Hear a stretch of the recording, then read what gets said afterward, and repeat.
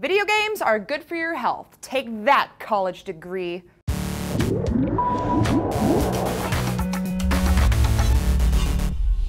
Hey guys, Tara here for D News, and if you played a lot of video games growing up, then you probably heard your parents yell at you at some point to stop sitting so close to the TV. Well, it turns out that advice isn't just outdated, it's also incorrect. And research now shows that incorporating video games into your daily regimen can actually improve your vision. There was a study done in 2012 that looked at people with bilateral deprivation amblyopia, or lazy eye, which affects about 3% of the population.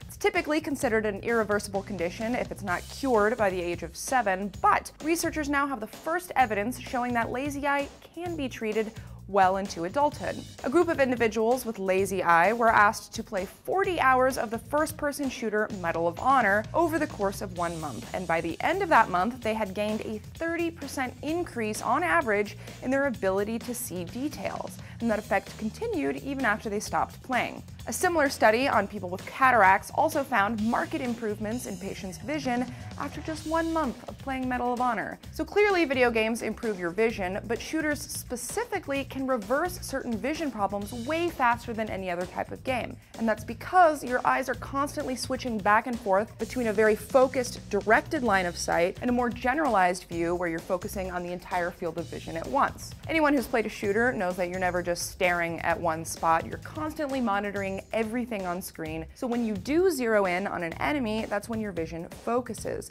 And it's that constant back and forth that trains your muscles and improves your ability to see details over time. First-person shooters are even more effective because the camera is constantly moving and adjusting to your line of sight, which makes it easier for you to determine the direction of motion in real life. They've also been shown to improve hand-eye coordination, and the fast-paced excitement of first-person shooters gives you a dopamine rush that increases the brain's plasticity, allowing it to function and heal itself better. So if you have vision problems, first-person shooters are absolutely the way to go, but if you have normal vision, then the kind of game you play doesn't really matter. No matter what you play, it should still improve your vision over time.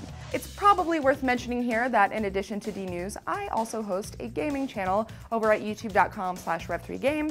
We actually just put up a review of Watch Dogs, which is the open world game where you basically hack and shoot your way all across the city of Chicago. It's awesome, and so is our channel. So if you like video games, please do me a favor and go check us out.